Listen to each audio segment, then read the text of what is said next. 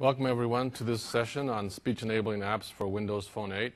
My name is Avery Bishop, and the F is silent, so just call me Avery. I've been at Microsoft for almost 12 years, working on language support in general, and for the past few years in the speech group.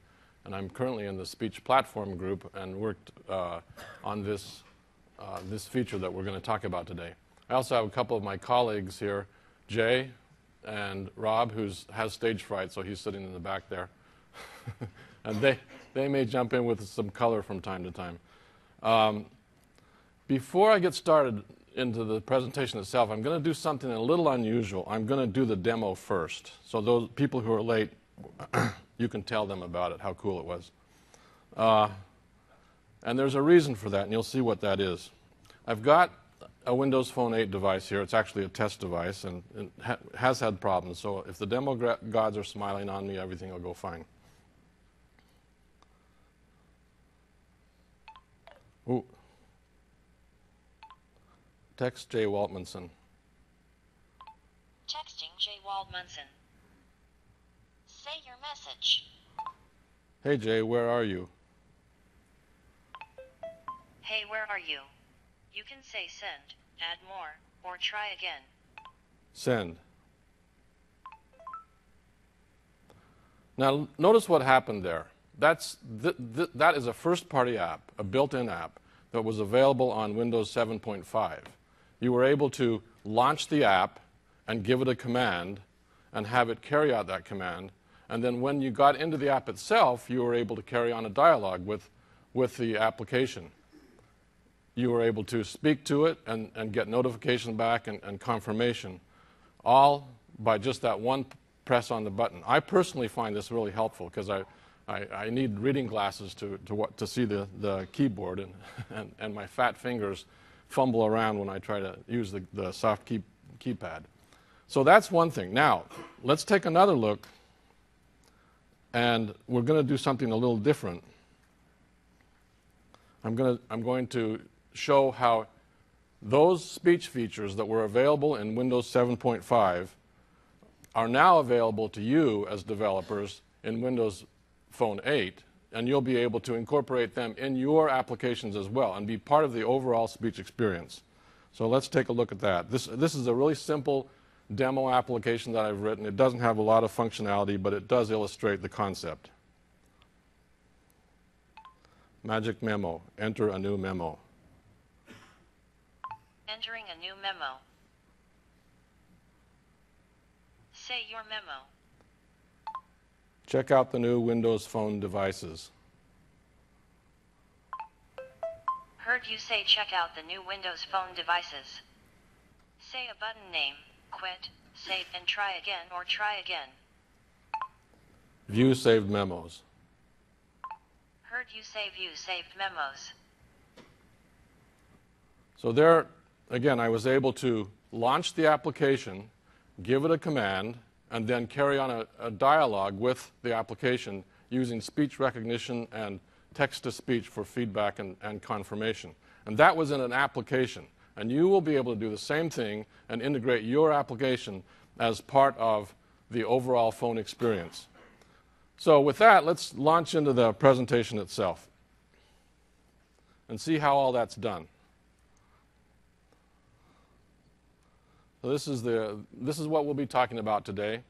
I'm going to introduce the new features briefly, and then I'm going to talk about those scenarios to give you an idea of what scenarios you can support for your users. Then we'll go into detail about those two specific scenarios, launching an application and giving it a command with one utterance, and then once you're in the application, carrying on a dialogue with the user. I'm going to ask you, by the way, to hold questions to the end, please, for a couple of reasons. One, because we have a lot of material to cover. And I love to hear your questions. I love the dialogue with developers. But I think we're going to cover some of your questions during the presentation itself. And so it'll save a little time if you wait to the end. So here are the new two features for Windows 8. As we saw in those two demos, the first scenario that we support is launching an application and giving it a command in one utterance. your users will be able to, from anywhere in the phone, say launch whatever your application name is. No, they don't have to say launch, excuse me. They just say the application name and a command, and it will launch that application and carry out the command. And then when they're in the application, they'll be able to carry on a dialogue. You'll be able to prompt them to say things, give them command names, and so on, and they can speak and then get notification and confirmation back.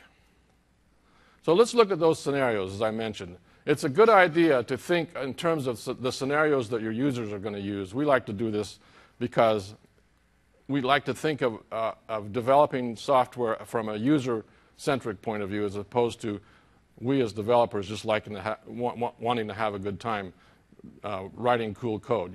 You need to think of your your users first. And I'm sure you're all aware of this. So the first scenario, again, based on that simple sample application that I wrote, we have this persona named Mandy. She wants to display a memo that she already has entered into her Magic Memo application. Without speech, she has to find the application, wherever it is, punch on the application button, go to the right page, scroll up and find the memo, and finally, after 3 or 4 frustrating minutes, maybe minutes or seconds, whatever, she finally finds that memo that she wanted to display. However, with speech, all she has to do is push the button and say, Magic Memo, show memo number 3. It comes up immediately. So that's the scenario that we're enabling with this voice command feature that we'll talk about in detail here. And the second scenario is, as I mentioned, once you're in the application, you can carry on a speech dialogue with the application. Your users can speak to the phone and get notification and confirmation back, and then speak again, and so on. So here's, in this case, Mandy now, she's in the application, she wants to enter a new memo. So without speech enabled, what she has to do is go to that text box, tap on it, get the soft keypad up, and fumble around with the keys and finally get something, and then save it, make sure it's right, and so on. As I said, with my tired old eyes and my fat fingers, I find that difficult. You guys are younger than I am, so maybe it's easier for you. But once Mandy has speech on her phone and has this speech-enabled Magic Memo application, all she has to do is tap that microphone and say, and get the notification, enter your memo. She says the memo, she says save or try again, and she's able to enter several memos in a row with just that one tap on the microphone. Again, through this speech dialogue with the application. And you will be able to do this same thing in your applications. So now that we've looked at the scenarios and the basics, let's look at it. First, an overview of voice commands, that first scenario. As I said, anywhere on the phone, you don't have to be in the application. You don't have to be on the home screen. You can be in some other application as well. You simply say the name of the application and a command that it recognizes. And you, as your code, will get a notification that it's been launched via voice commands, and you can use that information to execute the command the right way. And there's also built-in user interface that integrates with the whole speech user interface of the phone. So your application looks like it's part of the phone. It's part of the speech experience of the phone. It's not a foreign object. And your users, I think, will really appreciate that. So the way you do it is you specify the commands that your application is able to handle, to listen for, in a thing called a voice command definition file, and we'll go into that in a lot of detail.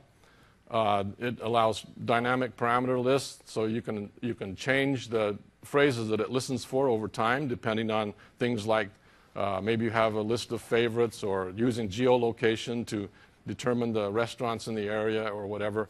You can change some of the parameters in the commands that you listen for. The voice command definition file will accept commands in multiple language, and we'll deep dive into that and show how that's done. Again, I'll go into this in a little more detail later on, but there's code for how you do all these things, initialize your VCD on first run, and how you dynamically update your parameters. So there are basically 4 steps for enabling voice commands on your phone, in your application. The first is you specify the voice command definition file that I mentioned, which is to say you give all those commands that you're able to handle in your application.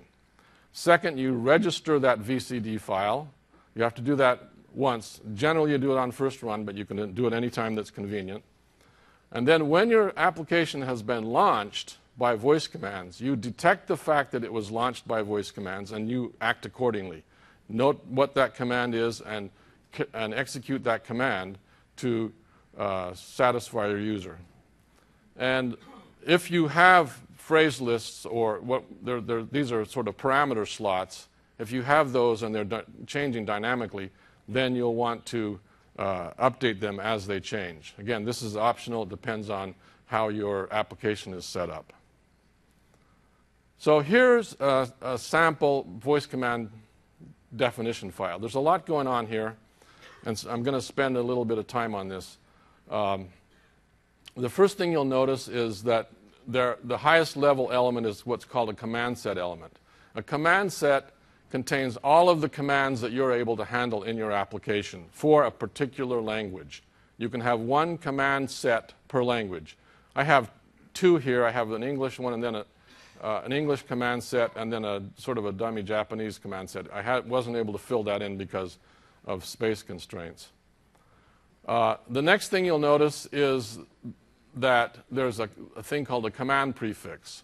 Think of this as an alias for your application. We provide this because a lot of apps have sort of these cool names that have non-pronounceable characters like exclamation points and dollar signs and things like that. Well, we can't recognize those with the speech recognizer. So we need something that we can actually recognize.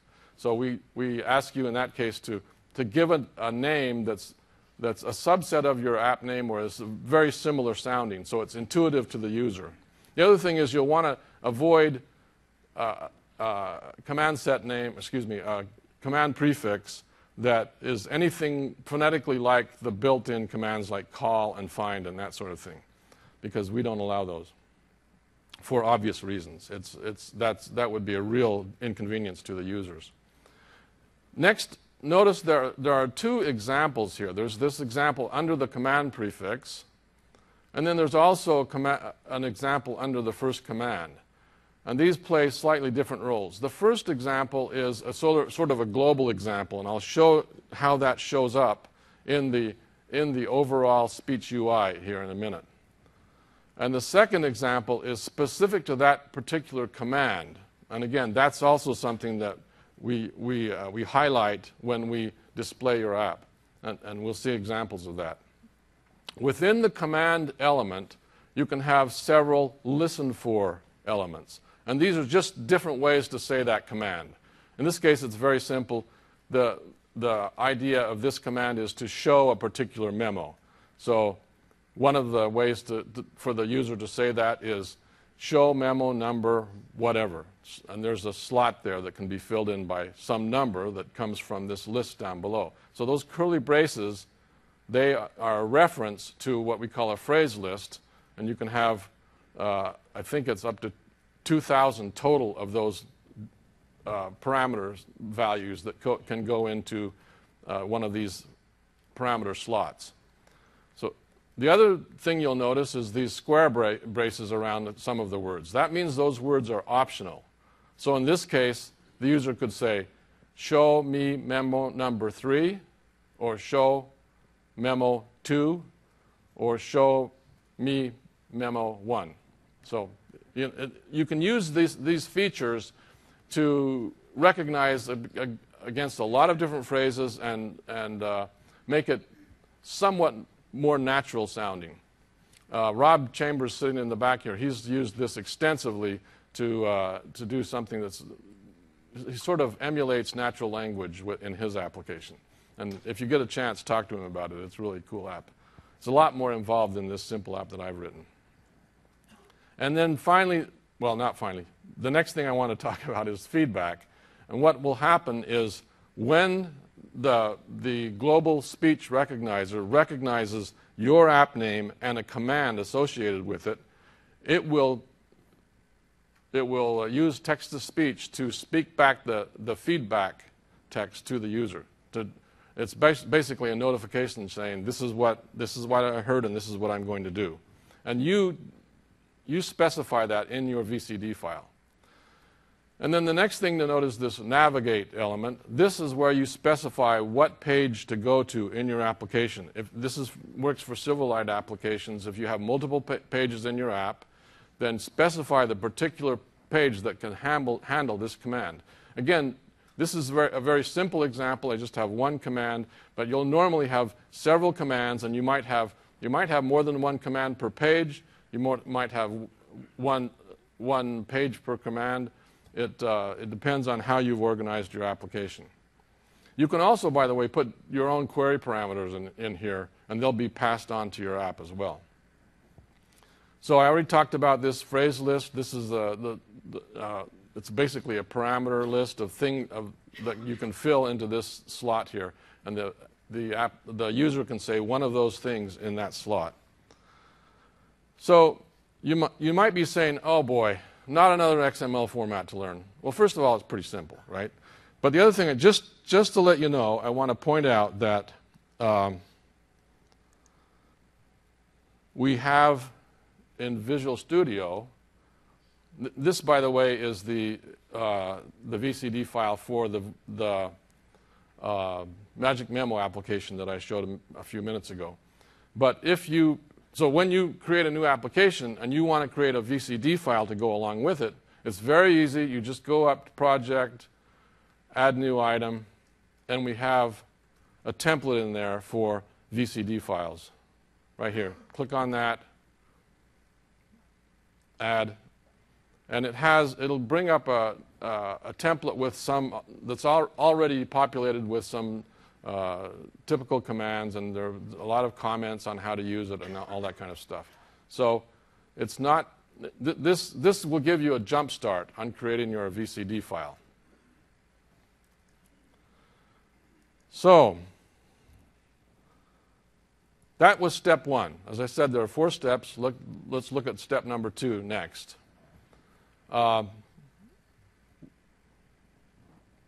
You have to initialize that VCD file from within your application. Generally, you'll do that on first run. It's very simple. We have this static class, voice command service, and all you do is you pass the URI of your installed VCD file in the install path to this command, install command sets from file async. I do recommend that you put it inside of a try-catch block, because that will catch any compile time errors that you haven't caught during development. So it's that, and we also have pretty good messages that show up in this in the catch block. When you error messages that I believe they even have line numbers of where the error occurred. Is that true, Jay? Good. Jay says yes.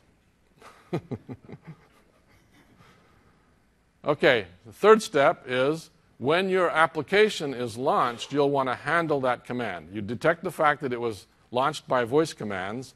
You find out which command it was and check for the command and for any parameters that were included as well. And all that information is available to you in the query string that you get when your application is launched. There's this static object called navigation context, and you don't have to go through dig out the parameters yourself from a query string. It's all there. It's all been organized into key value pairs on this query string collection.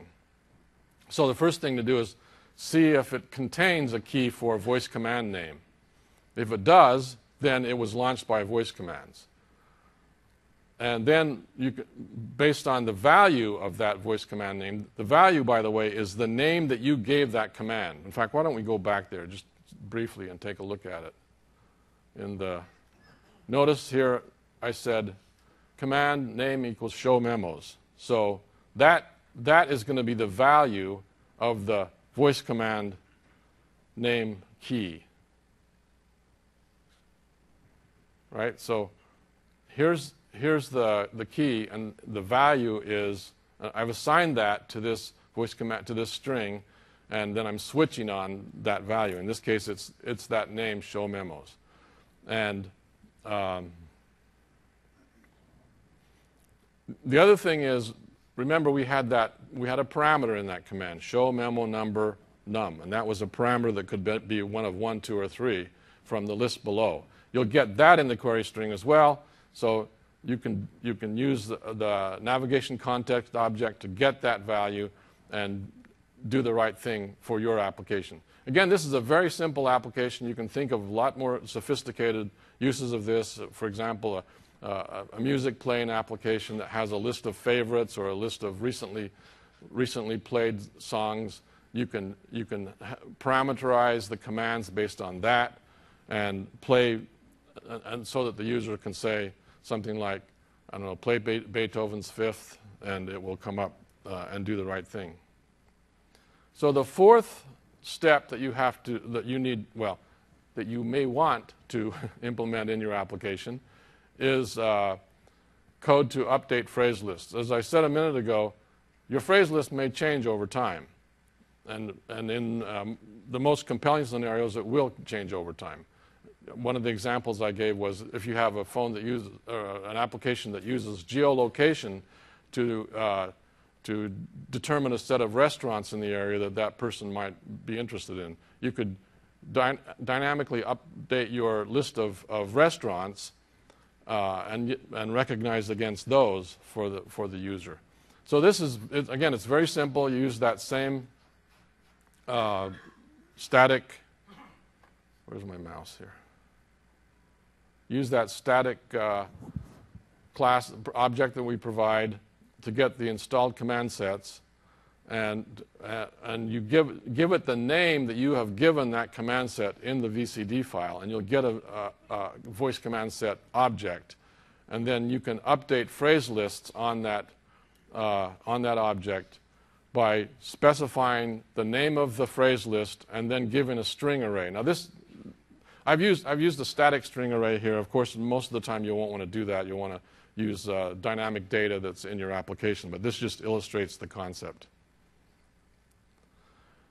As I said a minute ago, your application will be part of the overall speech experience that the user experiences. And we've done that in a couple of ways. So let me show some of how that works. When the user holds down the key, the Windows key, and speaks, they can say many different things. They can say call, and then the name of a contact in their contact list. They can say search for pizza in Redmond, Washington, and so on. And all of those are part of the overall global speech experience. But your application that's implemented voice commands will also be part of that global speech experience.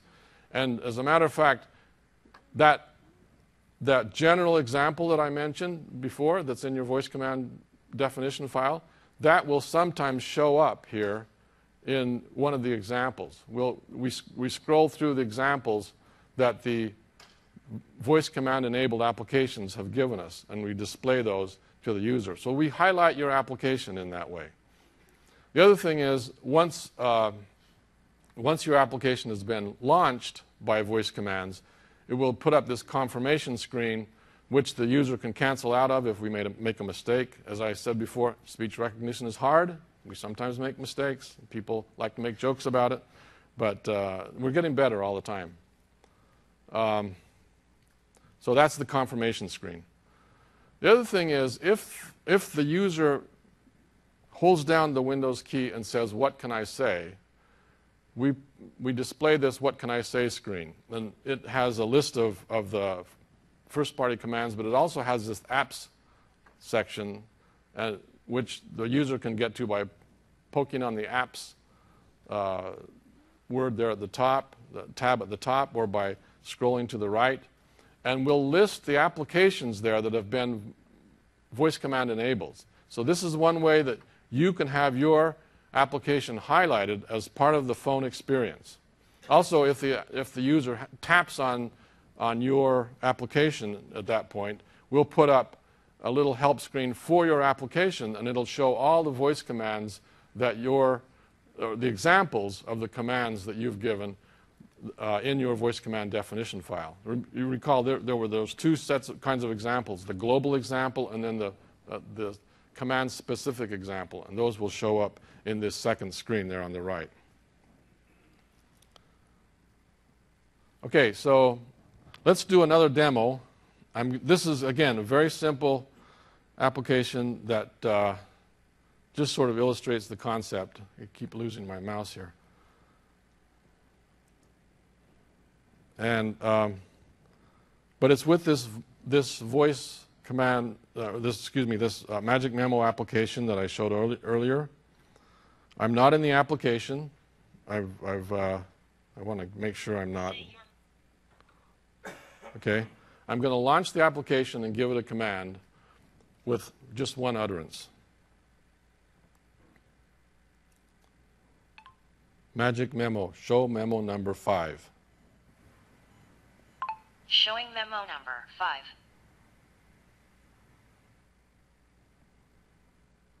Check out the new Windows Phone devices. And all this really did was, I'm using my mouse to cancel out of that, sorry. It's like the joke about how can you tell when, I have to be really careful to be politically correct here.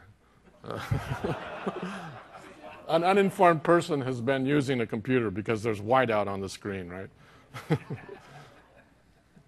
Anyway, okay, so that's that. Again, what happened was the global speech experience, which listens for all kinds of things, including search and call and text and all the other apps that are voice command enabled, it has it recognized that I was saying Magic Memo, the name of my application, and a command that my application can handle.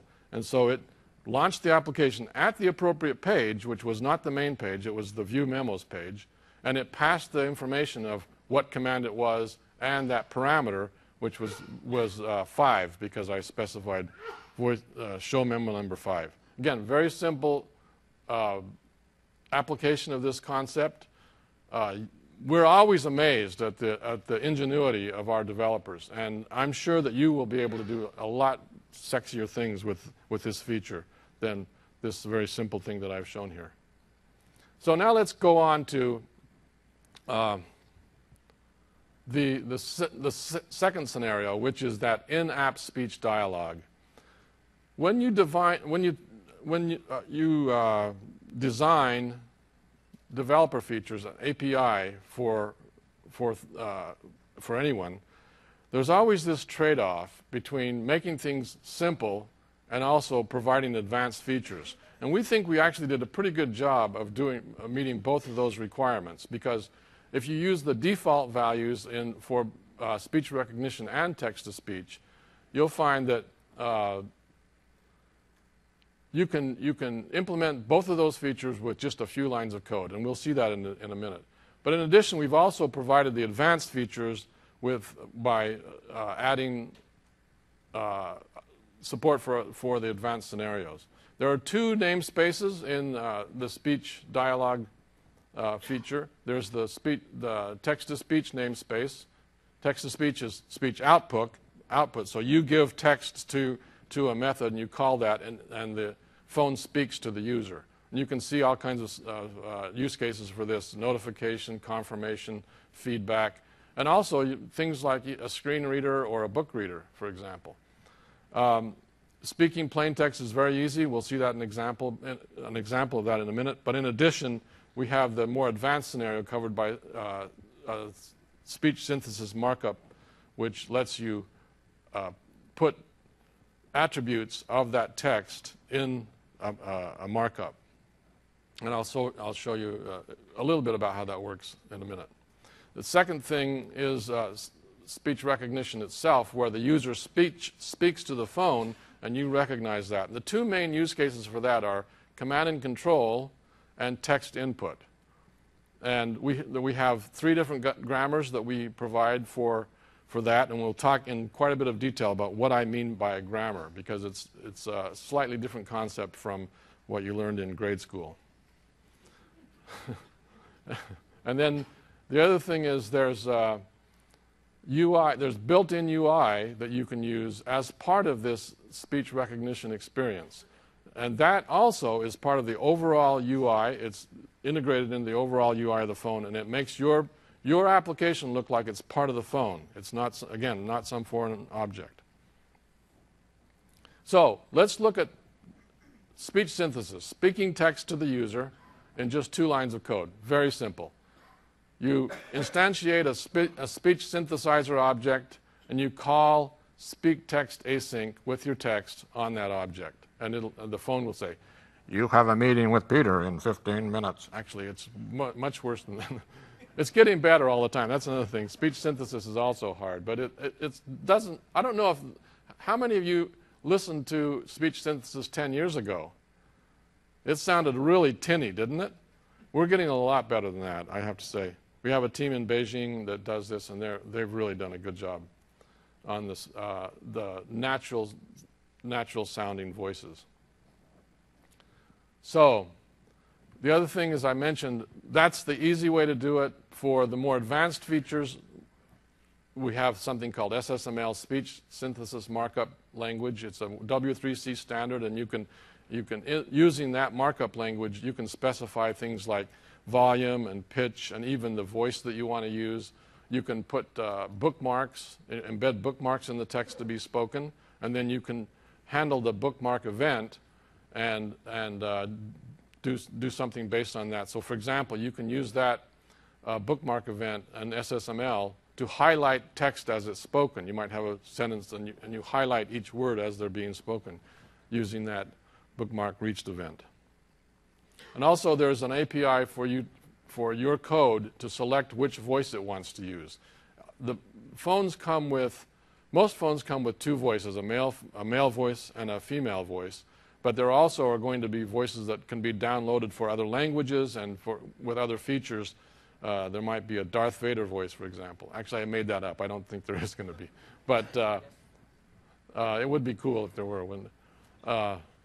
Luke, use the Force. Oh, that's the other guy, isn't it?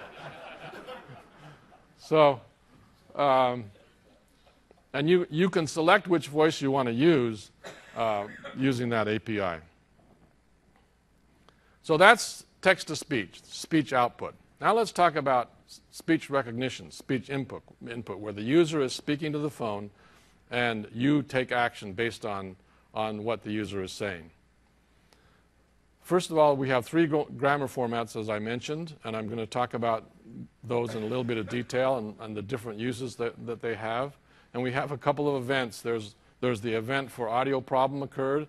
You'll want to handle this in most cases because you can give feedback to the user if they're speaking too slowly or if there's too much noise in the ambient noise for you to recognize very well, or if they're speaking too loudly, for example. There's a handful of values that come back on this event.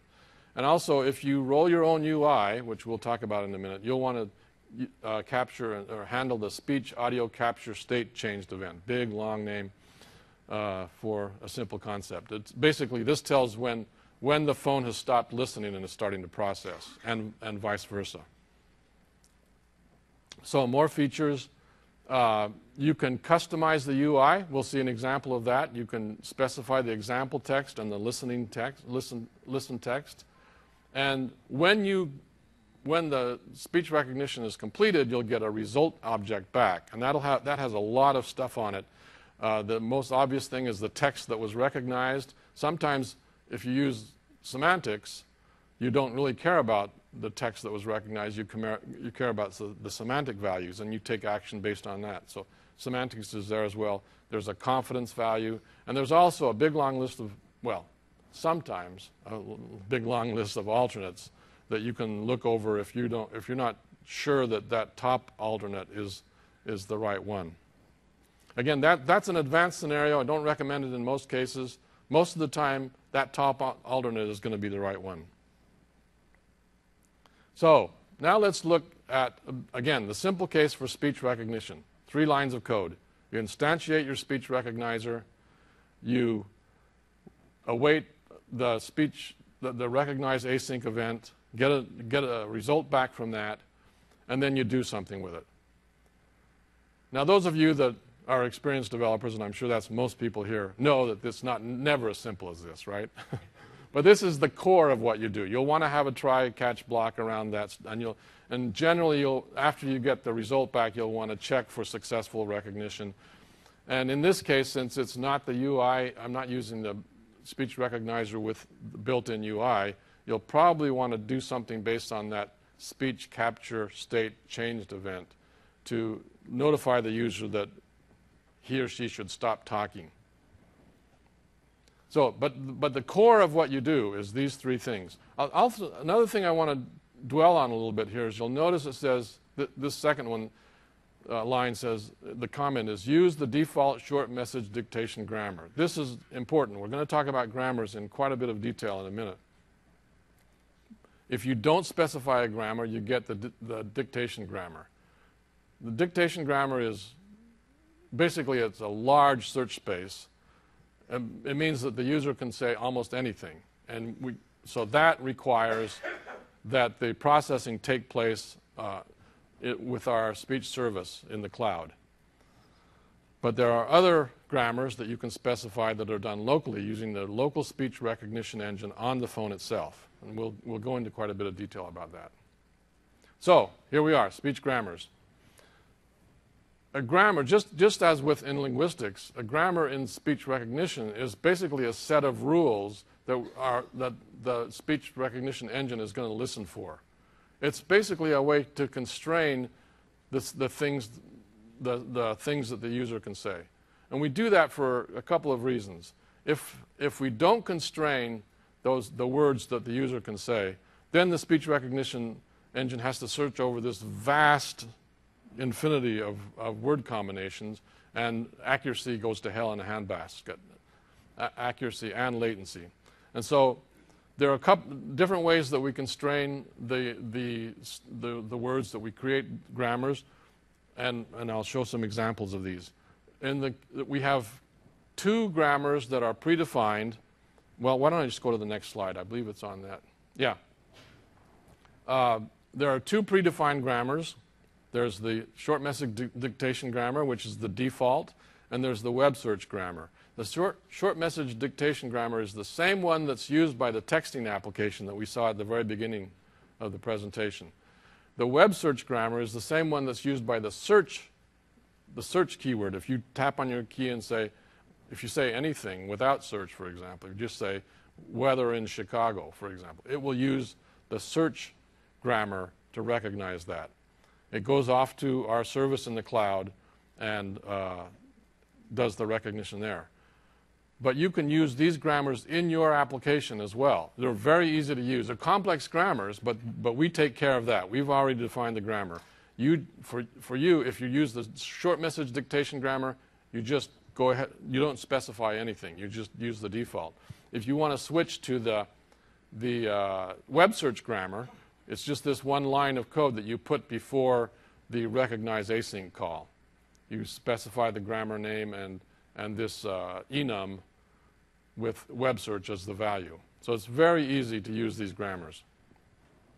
And by the way, we're looking to the future for Windows Phone something, 8 point something. I don't know the name. No one knows the name. But if you have feedback on the kinds of predefined grammars you would like, let us know. We'd love to hear from you.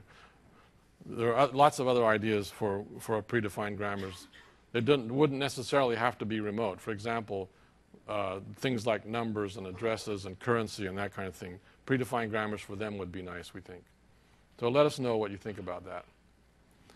The other two types of grammar are custom grammars. These are grammars that you define, and these both take place on the phone itself, the local speech recognizer. I think I'm not sure, but I think Windows Phone 8 is the only phone that has an API for local recognition.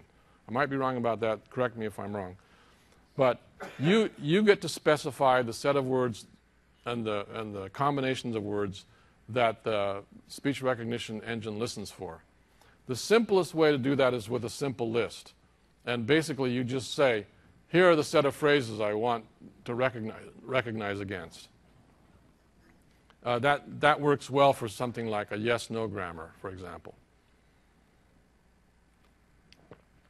But what if instead of just yes and no, you want to listen to for anything that's remotely like yes and no. So yes, yup, affirmative, make it so, etc. And then for no, nope, no way, etc.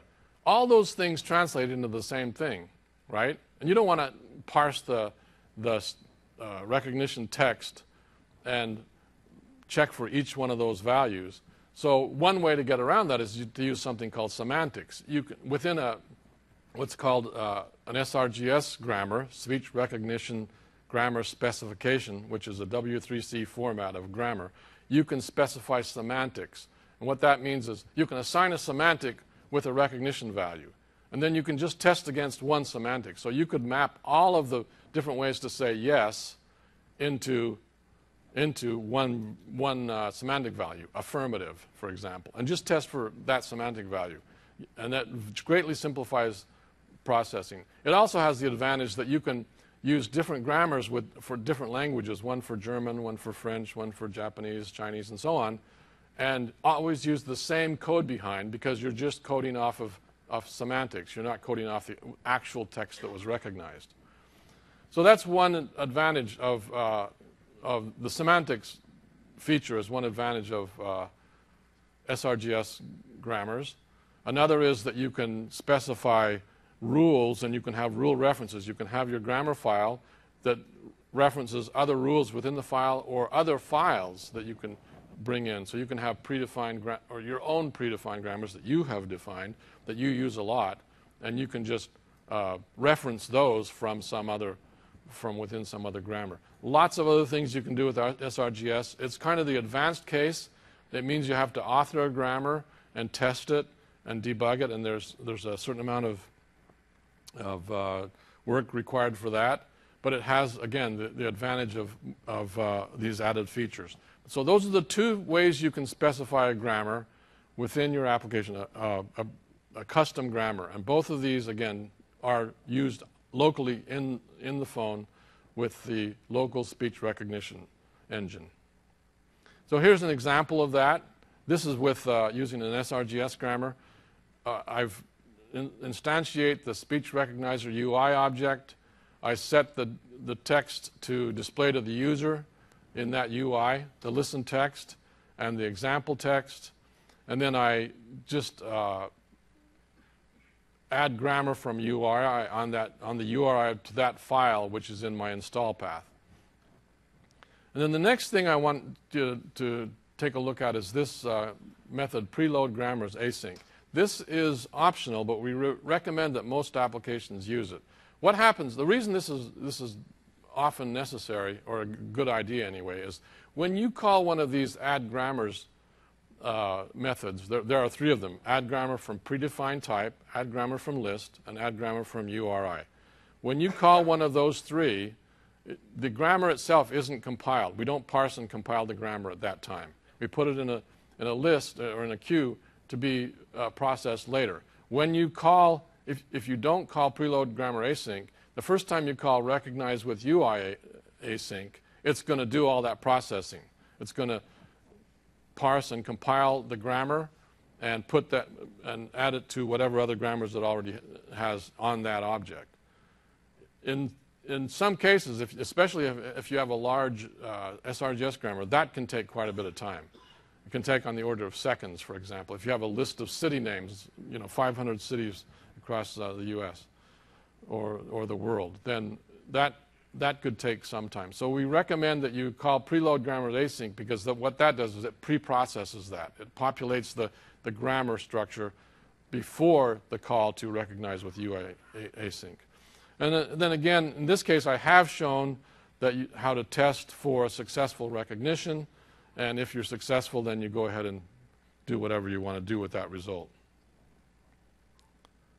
This, by the way, is approximately the same as the code that's in the Magic Memo application. I have a grammar there that has semantics and for commanding that second page, that View Memos page, and it shows how you can use semantics and also rule references. It's kind of, again, simple, but it kind of illustrates the concept.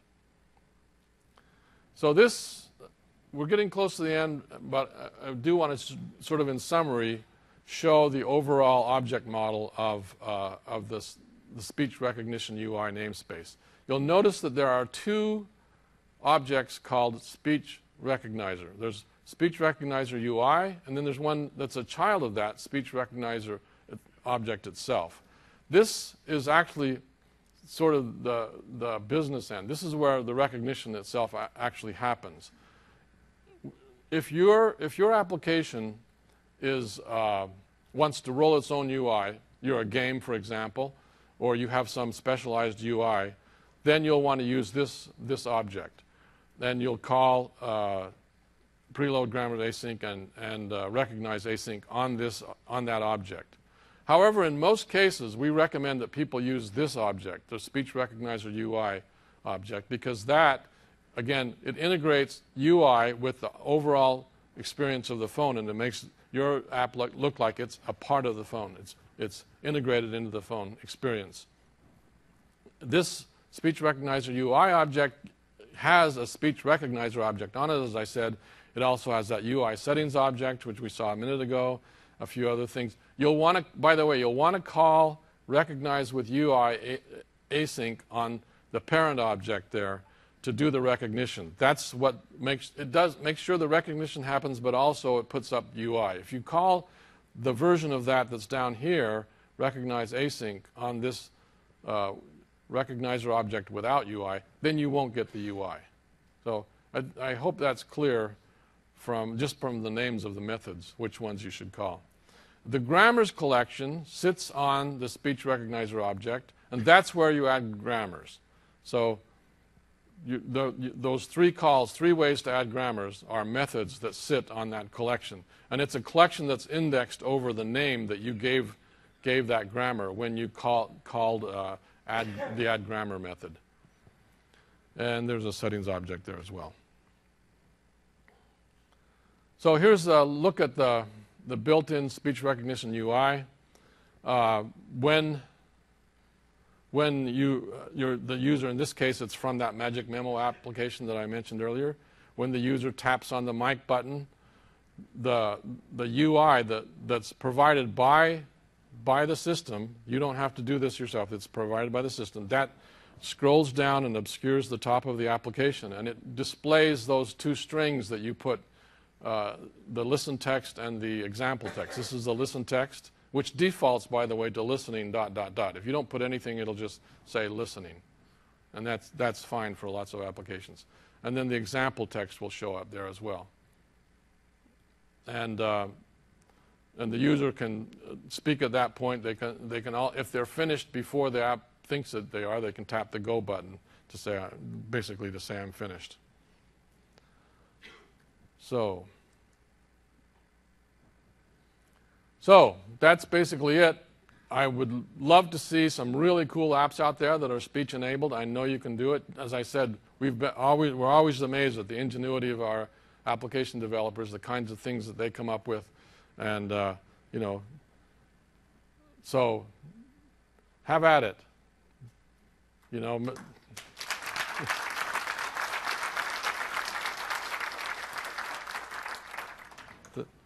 Oh, by the way, one thing I should bring up, there's here are some places you can go for more information on this. There's online help file. Sorry that this is such a long, ugly URI, but I believe you're going to get copies of these slides, and you'll be able to or you can just search on Windows Phone Speech API, and that'll come up. Also, I've written a magazine article for MSDN, and if you go to this URI, you can see it's actually in the November and December issues. In November, there will be the November issue, which is already out, is about voice commands. The December issue is going to be about that in-speech dialogue, text-to-speech, and speech recognition. So okay. So let's take questions. Yes, sir.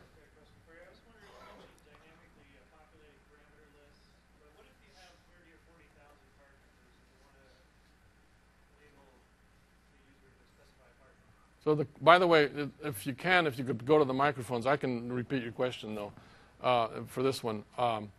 The question is, there's a limit on the number of parameters you can have in your parameter list, and what if you happen to have, thousands and thousands of parameters, right? And it exceeds the limit.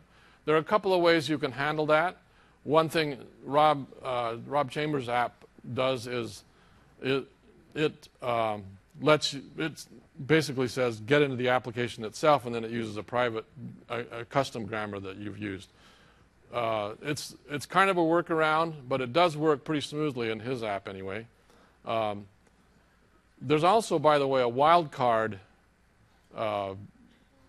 feature in voice commands. So in that curly braces, if you put an asterisk, it'll match anything.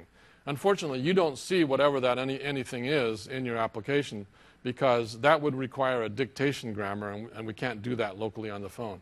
But you can recognize against that, and then you can say play asterisk, and have that be one of the options, and then within the application you can say, gee, they said play, and I have 10,000 titles. I'm going to do a further recognition within my application against my custom grammar that has those 10,000 titles, because there's not a limit in your custom grammars on parameters like that.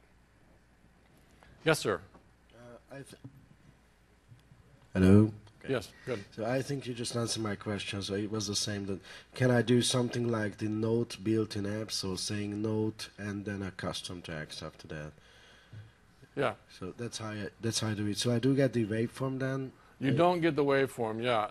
Unfortunately, we weren't able to get that into Windows Phone 8. But what happens is, again, it matches what the user said, and you are informed of the fact that there was something that wasn't recognized. Yes. But you don't get the waveform, and you don't get the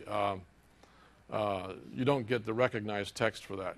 You just get the fact that it used one of these universal rules. It's actually called a garbage rule, believe it or not. Okay. So after that, I will have to do another speech recognition session, basically. Right. And if you do it with a custom grammar using an SRGS, you can do all kinds of cool things. So get them into your application, and then do by the way, if you noticed in the Magic Memo app, when it was launched by voice commands to enter a new memo, it immediately started recognizing within the application, just like the text application does. So you can do that as well. And in that way, it's a little more seamless. They don't have to tap on a microphone or anything. You can just start recognizing immediately within your application. Yeah, but you still have to wait for the application to launch, which is fast, but still not immediate. Yeah. Right. Okay, thank you. Okay, thank you. Yes, sir. So you showed with the parse grammar async the notion of pre-parsing the grammar so you don't have to keep eating that every time the user launches the application and so on. Right. I'm curious, is there any notion for really complex grammars of actually persisting the already parsed grammar objects so that I could perhaps trade off space on disk for load time? Because I'm going to have to reparse that grammar every time the user reboots the phone, relaunches the app for the first time, the way I see this working. So I'm thinking, if the grammar is static, which it probably is, right, especially in more complex situations, it would make more sense to potentially eat that parsing cost once and then persist the parsed results somewhere and just reuse those rather than every time I relaunch the app. Is there any notion of that coming down the pipeline? You'd like to serialize the... Yeah, I'd like to serialize the parsed result. That's a great requirement. We did think about that, but we weren't able to include it due to schedule and so on. But you're thinking in that direction. Yes, that's very good feedback. Okay. And we'll certainly take that into account. In fact, why don't you give me your card afterwards? Yeah, sure, I'd be glad to. And I can use that as ammunition. Awesome. Thank you. Yes, sir. If you specify more than one language in your grammar, how does the phone decide which one to use? Is a person limited to whichever grammar happens to match your regional settings, or if a person knows more than one language, can they arbitrarily switch between using one or the other? How does that work out? That's a very good question. The way it works with voice commands is, again, voice commands is the feature that you use when to launch the application. That only works with the language of the overall global recognizer. So whatever the user has set in the settings, And if they go to settings and tap on speech, they can specify what language they want to use for their global recognition. However, in your application, there's a way you can find out what speech recognition languages are supported, and you can specify, in my app, I want to use this language. So that's something that you could use for like a language teaching application or a translation application or something like that. Okay, thanks. Yeah, thank you. You mentioned the possibility of additional speech synthesis voices. I was wondering, are those going to be options that third parties can provide, or are those only going to be first party, like OS updates? Jay or Rob, do you guys know the answer? There are 30 voices, so there's 15 languages on the device that a user can choose to download and install. And as a developer, you'll get to enumerate and figure out which ones are there. Right, but his question is whether. No third party support. Okay, thank you. Okay. Regarding localization, could yes. you use a resx file for other languages? I mean, just think of the easiest ways to bring in a lot of words for, if I support 10 different languages. You could certainly do that. Well, yeah, there are a couple of ways you could do that. One, for your a list grammar, that would be the best way to do it, is to use a resx file and read in the strings from the resource file and populate the string array and add that as a grammar. For an SRGS grammar, you'll probably just want to have a different file for each language. And for one thing, it has the XML lang property on the header. And we, by the way, we check to see that the XML lang value matches the same as the current, the language of the current speech recognition engine. So that's the way that you'd want to localize it in that case. Yes, sir. Is there any plans for Windows 8 integration or any Windows 8 APIs? It was a beautiful sunrise this morning, wasn't it? Why don't you repeat? I'll just say that's something that's in planning. I'm told I'm not supposed to say anything about Windows 8, so I don't know. Sorry. Thank you. Sure. Yes, sir. Yeah. Hi. I have two quick questions. Okay. The first one has to do with games. You mentioned something about that. Is it possible to use the object and recognize speech while the gameplay is not interrupted?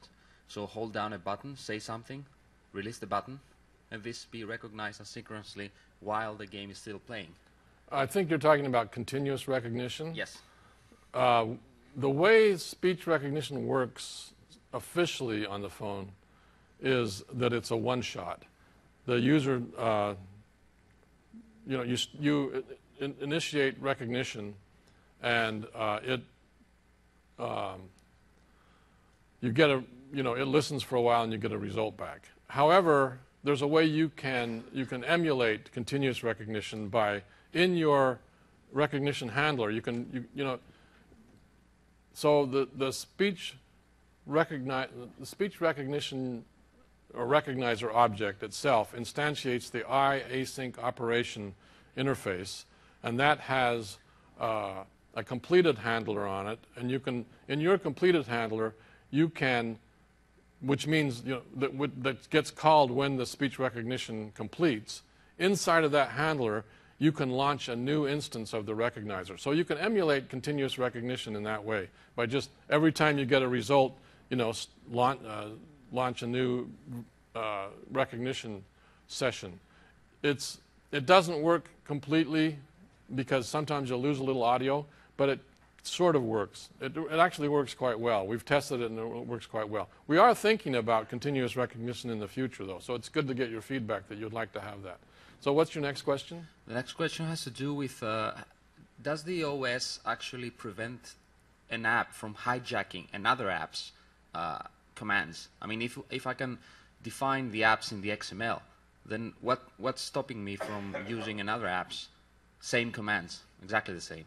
Not talking about the OS built-in commands that you mentioned. You could do that, yes. Why would you want to? I wouldn't want to. I'm just asking if there's a way to prevent Well, this. we do. First of all, there are already in the marketplace lots of apps that have the same name. So having the same name is a problem. However, most apps are going to have different commands, right?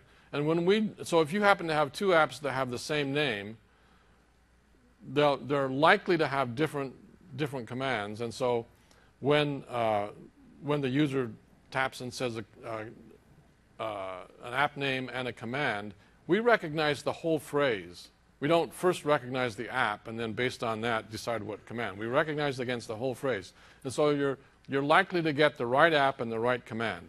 However, if there's some malicious app that does something like that attempts to hijack some other app, we're going to be monitoring that, I'll say. And there's no way that we can absolutely prevent one app from doing that. But we're going to be watching it. And Jay has some more comment on this, but let me just finish. And we're going to, if there are problem apps like that, we'll take action. Yes, Jay. For the end user in that case, there will be disambiguation. So if Oh, that's a good point, yeah. they both have the same name and the same command, we'll actually present a disambiguation UI for them to select. Just in the same way, if you start AT&T today, you get a list of 2 or 3 apps. Okay, thank you. Yes, sir. Yeah, I was wondering, is there any way to recognize against built-in resources on the device, like the contacts list or the appointments of the calendar? That's a very good question. I'm sorry to say that in Windows Phone 8, the answer is no. However, give me your card, and I can use that as ammunition for a future feature, because it is something we would like to have. So, okay. Yes, sir. Can we do deferred recognition against a WAV file? You cannot in Windows 8. That's a very good question, another good feature request. So please give me your card. And it is something we wanted to do, but again, because of schedule, we weren't able to provide that in Windows Phone 8. So, other questions? Thank you, everyone. I hope